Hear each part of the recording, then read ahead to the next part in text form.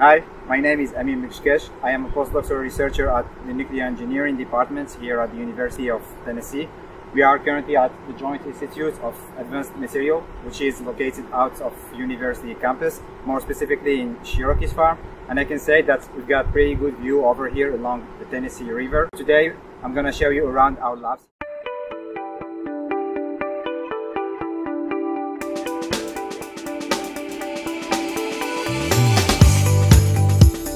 So let's start first with our microprocessing research facility clean room. The MPLM clean room has been functional for about 5 years now under the supervision of Dr. Lukosi. It provides researchers all necessary equipment to perform device fabrication process such as photolithography, thin film deposition, reactive ion etching, or thermal annealing. So actually we are going to take a look closely at these different equipment in a while. So in order to have access to the clean room, there are certain measures that need to be considered, more specifically concerning personal protective equipment. And this is in order to maintain the property of the inside of the clean room and prevent it from any contaminant. So these PPE or personal protective equipment are basically head and shoe covers, body suits, gloves and glasses.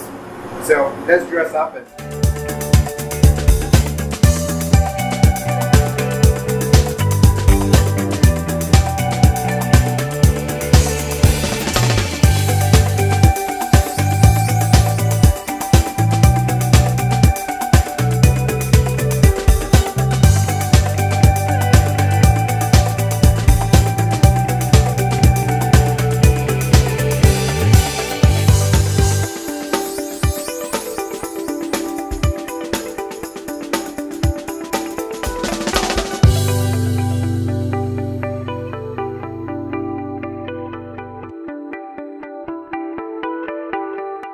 up here is a sputtering system, which is an REM5 from AGA International. The system has the ability to sputter whether the electronics or missiles and the possibility to deposit 3 different materials in a single process, whether with DC biasing or RF biasing. Here we can see the inside of the vacuum chamber, the 3 different sputtering sources, as well as an extra source. This is for thermal evaporation if one is interested in thermal evaporation instead. And here, as you can see, the different material or sputtering targets that we can use, such as gold, chromium, aluminum, tin oxide. Another equipment we do have for thin film deposition is PCVD or plasma enhanced chemical vapor deposition. It's completely a different technique and different process than sputtering. The system has the ability to grow polysilicon, silicon nitride, silicon oxide, and it is also capable of growing carbon containing films such as graphene. Right next to it we do have a reactive ion etching system.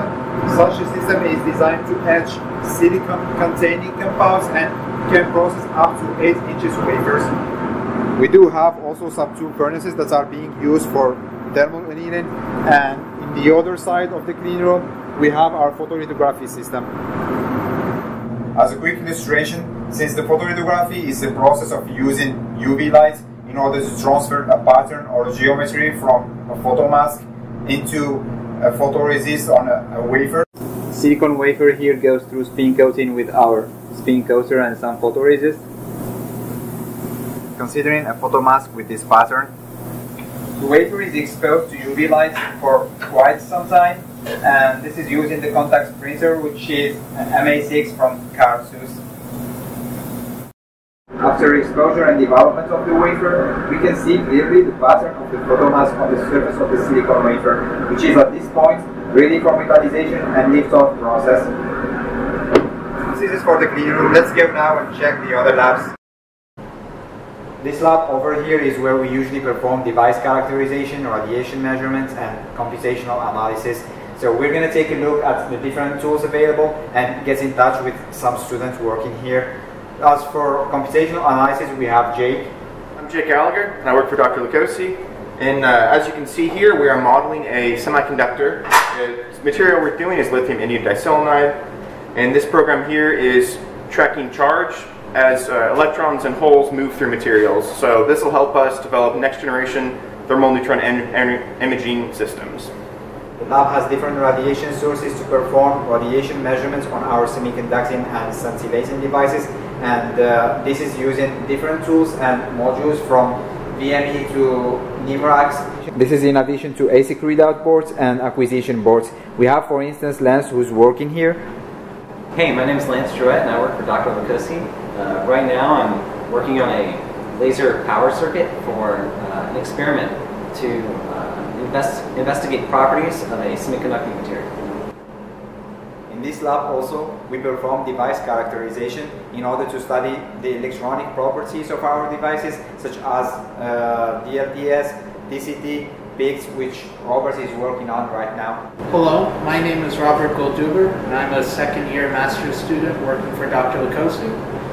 Over here we have the setup that we use for photo-induced current transient spectroscopy, and that is a procedure we do to characterize the defect structure in our semiconductor materials. The main component of this setup is the cryostat here. First thing we do is drop down the temperature to liquid nitrogen. Here we have the data acquisition system connected to our computer that records our results. Finally, this lab is for wafer preparation and device storage. In addition, it has different other tools, like for example, probe station, a drilling station, and plasma cleaner.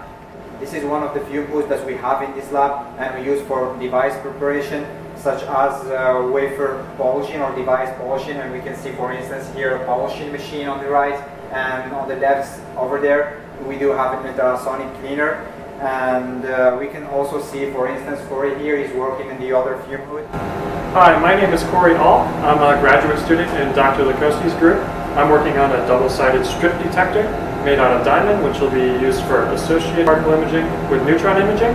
This is a fume hood that we use for some of our chemical processes, like cleaning samples, making sure they're ready for metallization. We have just chemicals in here, acids, and a UV ozone cleaner to make sure there's no organics.